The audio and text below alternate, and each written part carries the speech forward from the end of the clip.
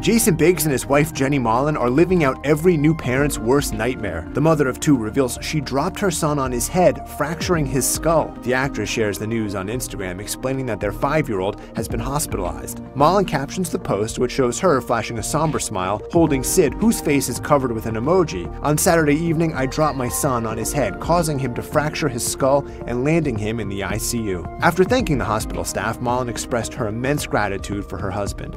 The good news is her son is back home after the scary incident. "It has been a traumatic week, but Sid is home now, taking things slowly and recovering nicely," Mollen noted. He is also eating a lot of chocolate-dipped ice cream cones and plans to try cherry-dipped soon. Before signing off, the actress adds a touching line to any parent who has experienced something similar.